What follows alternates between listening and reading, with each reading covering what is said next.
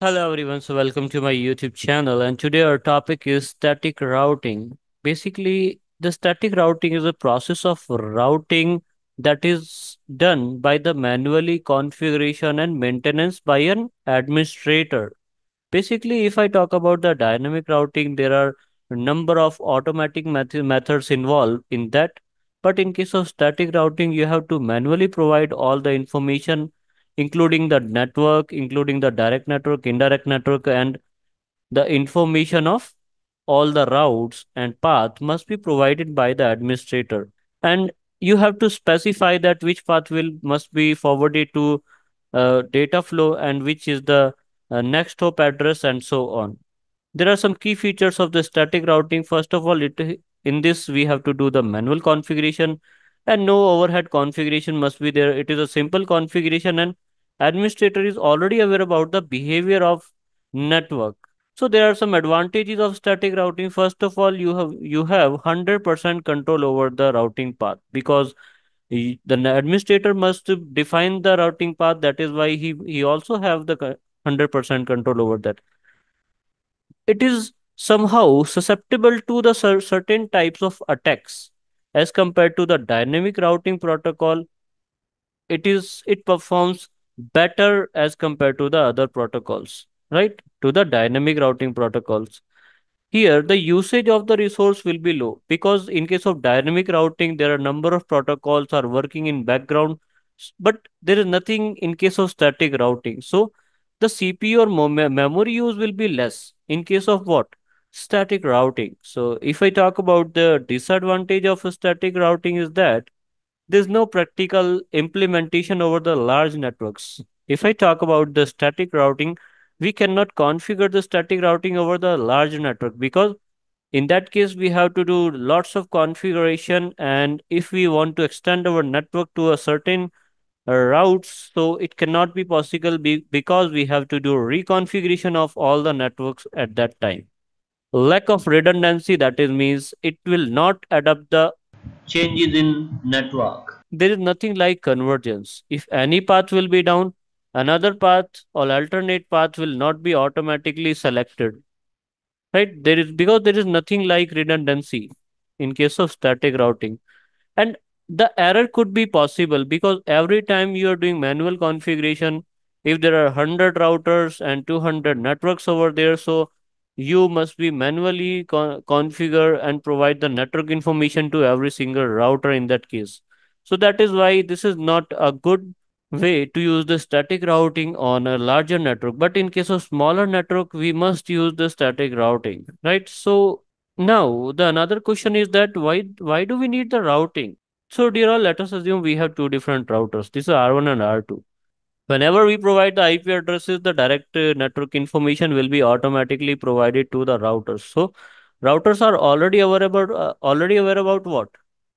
The directly connected network. So these are the directly connected network to the R1, right? And R2 has the information of its own directly connected networks. But if I talk about the indirectly connected network, so this network is not known to R2, right? And this network is not known to R1. That is why we have to manually provide the information to R1 and R2. The indirectly connected network information must be provided to the routers in case of what? Static routing, because these networks are unknown to the routers. That is why we have to manually provide the information to all of these. Okay.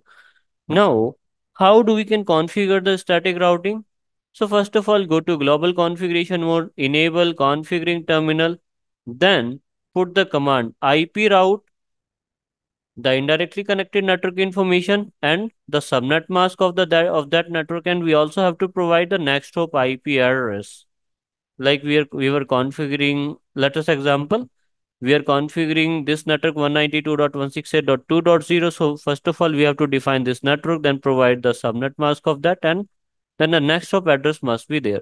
Then by the command write memory, the configuration will be saved in the router, and show IP route will show you the routing table in that case. Okay. So what is the next hop IP address? Let us assume this is my router and This is the indirectly connected network 192.168.12.0. This router is the router which is connected to the indirectly connected network. So the IP address that connect the two routers is 192.168.11.2 that is assigned to other router.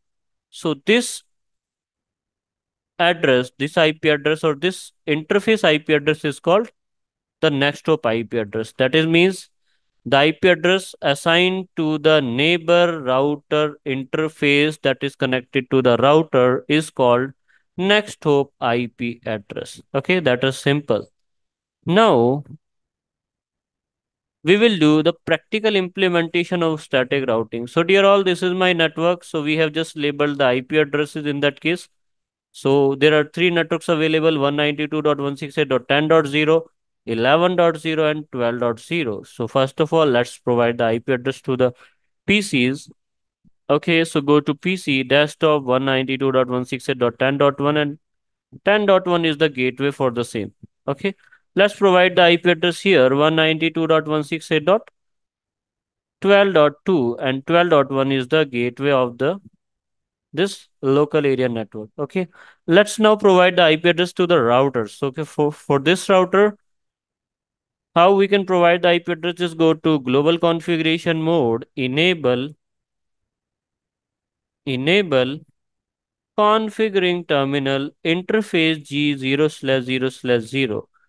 So I'm just providing the IP address to this interface. So this interface has an IP address 192.168.10.1. So let's provide this IP address. So first of all, we have to manually turn on this interface by the command no shutdown, then provide the IP address. IP address 192.168.10.2 and 255.255.255.0. Okay. Another interface is what 192.1 this is G0/0/1. This is 192.168.11.1. Okay.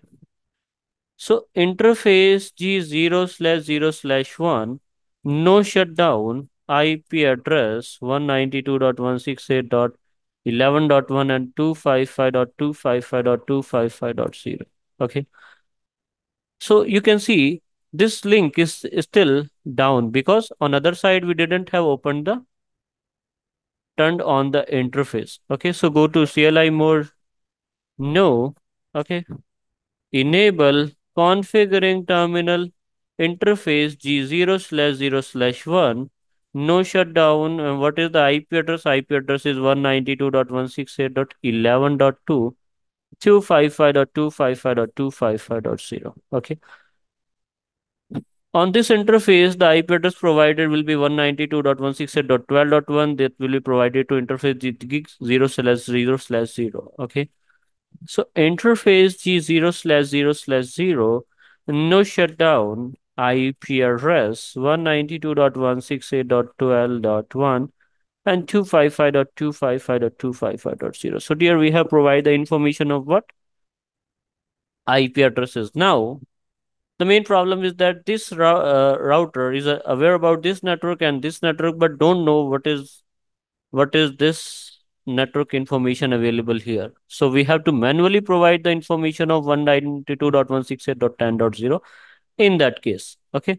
And same will happen in case of this router. So this router is aware about the this network and this network because these are directly connected but don't have the information of this network. So we will manually provide the information of this network to this router.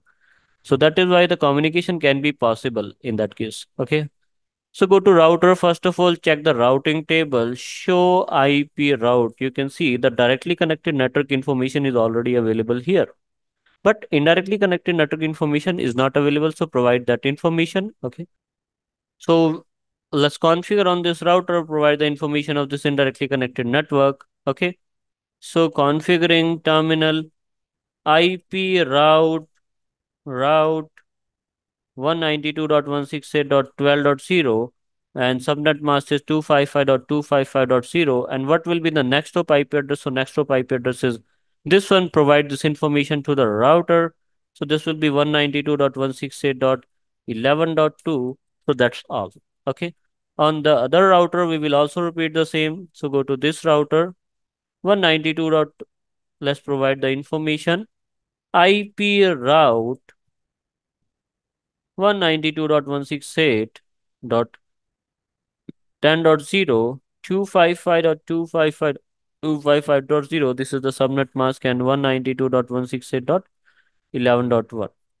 That's all. So this is how we can do the static routing. So by the command show IP route, we can check the routing table in which you can see the indirectly connected network information is available, and we have seen that S is mentioned here. What is the meaning of S? S means static routing has done.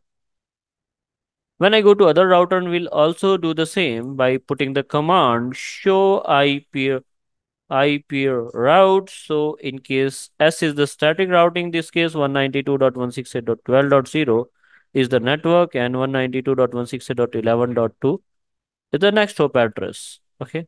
So this is how you can do the static routing. Okay, everyone. So please subscribe my channel, and I hope you like the same. Have a nice day.